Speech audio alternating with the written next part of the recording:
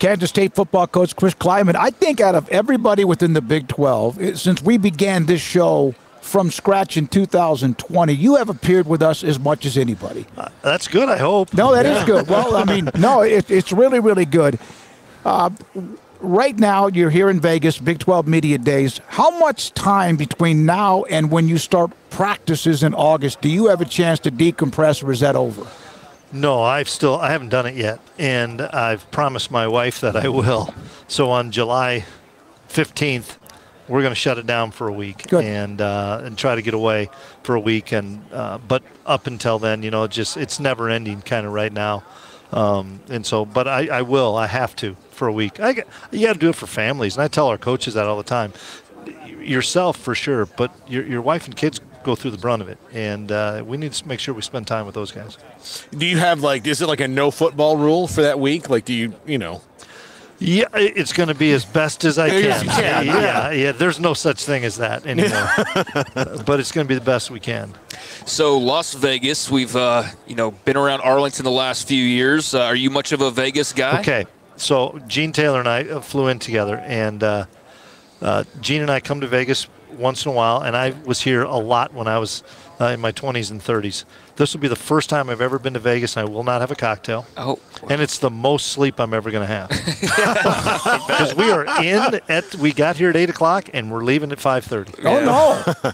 Oh, yes. What do you mean, no? Oh, yeah. Well, we left Austin Monday morning at 6:15, so we got no sleep the night before. So we did that before we even got to Vegas. We got no sleep. But, I mean, we were dead yesterday throughout the day. We were absolutely zoned out. Hopefully you sat out in the sun for a while. Baked a little bit by the pool. I know one thing. We slept a lot. We sure did. Expectations, what the culture, what Chris Klieman's done, and what K-State has done. What's it like to maybe have a target on your back?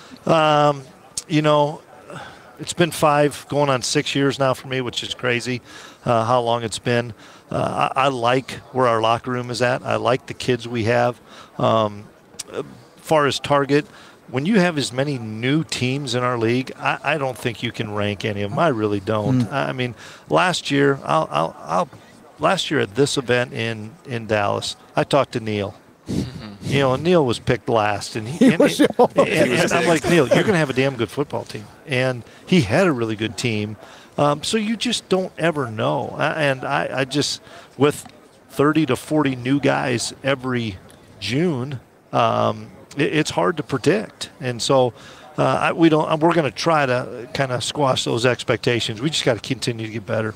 We're going to replay that whenever our predictions are absolutely wrong on the finish because, Chris Klieman doesn't know how the league's going to go. How are we supposed to know how the league's going to go? I have no idea. Well, it's such great parity in our league, though, and I'm excited about the new teams that a number of us are playing because your fan base got to be excited because they don't know a lot of these schools. You mentioned heading into your 6th year now and how I was going to ask you about that. You were the new guy on the block, it felt like, and still sort of feels that way, but we got to turn that page. I mean, 6 years in now. I know it because there was a bunch of us that year. Neil and I think Les was that year. Wellesley's with me now, and he was in that year. But it's I know it. That's gone fast though. With the schedule, like used to, you could kind of project out and go, okay, well, because you all had the same schedule outside of your non-conference games, everybody was playing everybody. Now, it's impossible to figure out how it's all going to go week to week because you aren't going to play the same schedule. No, and it's put a lot of work on our coaches this summer in the fact of, we're playing Colorado, we're playing Arizona, we're playing Arizona State, we're playing BYU, and we're playing Cincinnati. There's 5 schools that we don't have any background on. We don't have a litany of information, even though BYU and Cincinnati were in our league last year. We didn't play them, so it's like, okay, you see them on a crossover game, but you're really not paying attention to them. Whereas, Baylor, Tech, TCU, we've got booklets of, and we're not right now playing them in the regular season. Avery Anderson and Avery Johnson, the quarterback, and what he did, the explosiveness of what he showed, the quarterback change. Will Howard's now at Ohio State. Give us an idea about who he is as a player in the locker room and how players rally around him. Yeah, mature beyond his years for a true sophomore. And the month of December was good for him when Will had already departed, that it was his offense, it was his team, and the guys gravitated to him. He's a really confident guy, but not an arrogant guy. And he's the fastest kid on the field every time we step out there. I don't care if it's a workout, if it's a practice, he's the fastest kid on the team. And when you have that dynamic ability, he's going to make a ton of plays on his own. Now it's just making sure for us that we keep it within the framework of what we're doing offensively. And bringing in Coach Wells, we've made a number of adjustments to what we're doing offensively. We still have a lot of things with Connor Riley being our OC in our run game stuff, but our pass game's drastically changed. And so it's going to emphasize the strength that Avery has.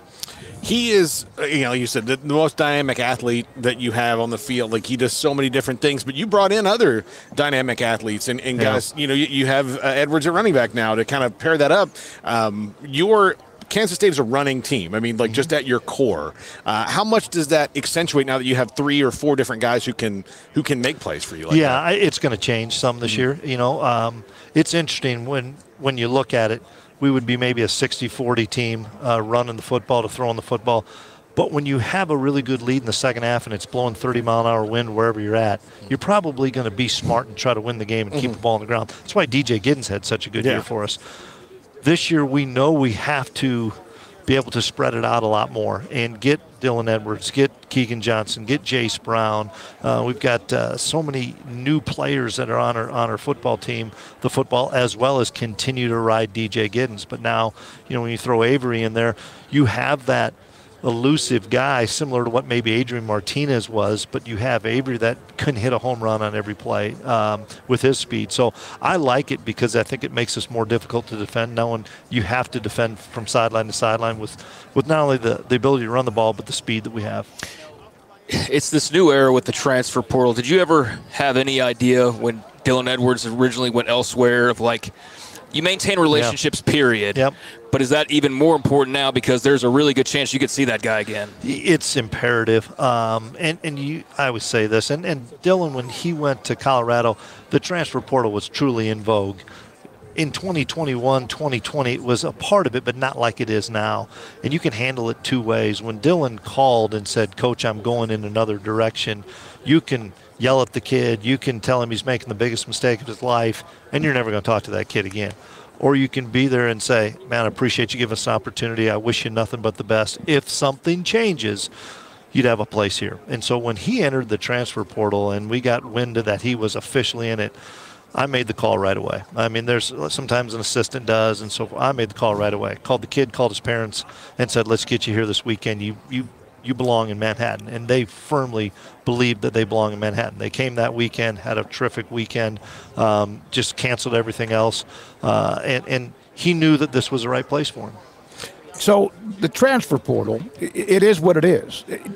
How would you fix it or make it even better, or is it just the hay's out the barn? Yeah, the transfer portal is good for college football. It's been good for a lot of schools. I mean, everybody's benefited from it. Everybody's lost some kids from it. I'm in favor of it. We've had Adrian Martinez. We've had Josh Hayes. We've had kids at Marquise Siegel at starting safety. We've had really good players in it. Julius Brents was a drafted kid. But you're going to lose some kids. The only thing that I would like is to cut it down to one window. The 2 windows, we can't control it, but we're trying to limit it a little bit. If we just had the window in December, then you could have spring ball and have a roster. Now you have spring ball, and then you have another window to enter the portal, and then you don't have that chance to get like everybody is. We have all these new kids, whether they're high school kids or transfers, starting in your summer classes in June, and your strength coach has all the time with them. You get a little bit of time, but you don't get enough. My thing that I'm trying to help advocate and push is get to an OTA model like they have for NFL. I don't even care if you take spring ball away. Nobody can have spring ball anyway because everybody's got rosters down so much. Just give us 15 days in June. Don't put pads on. You don't need to put the pads on, and you can have installs and you can have meetings, but you can have those guys so that that's your roster rather than figuring out your roster in April and then losing them in May, it doesn't make a lot of sense. So you can always create an event to do. I mean, bringing back the alumni, that's not really that hard to do. You don't have to have a traditional spring game around it.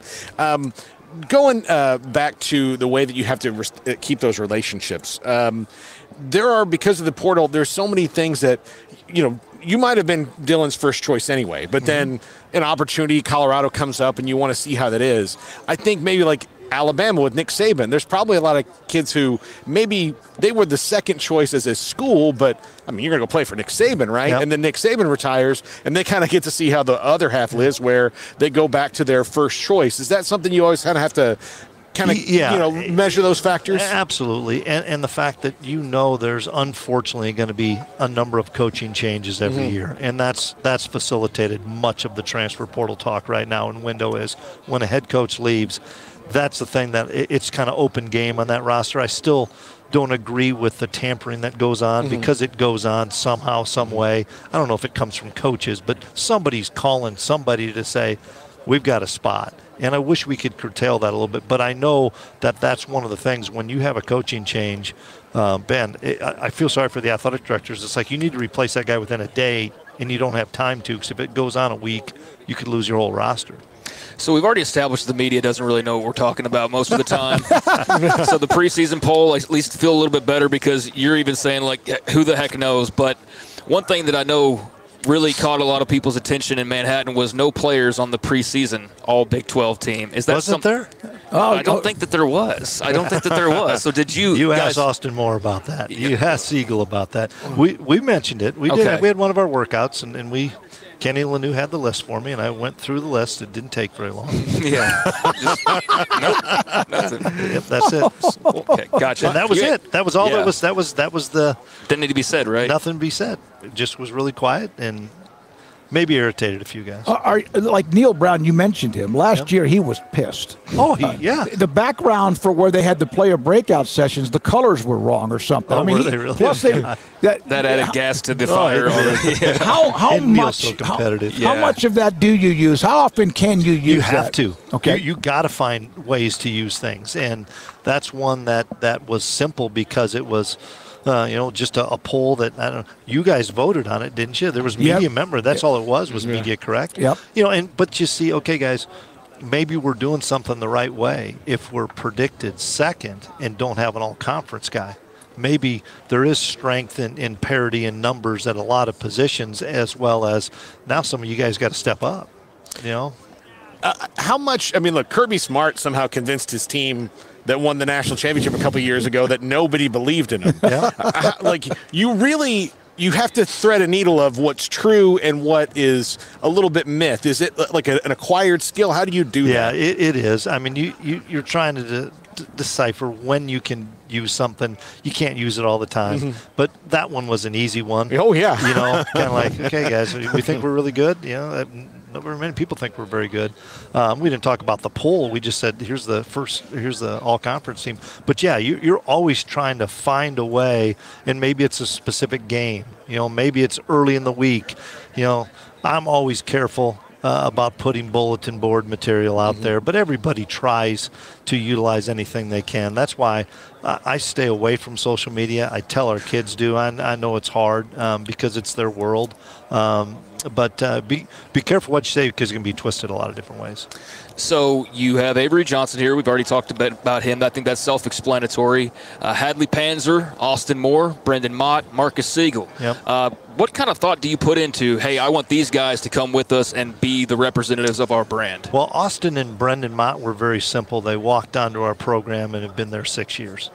And they are the heart and soul of what we are. Walk-ons that bust their tail, didn't earn scholarships after the first year. It was their second or third year with Mott.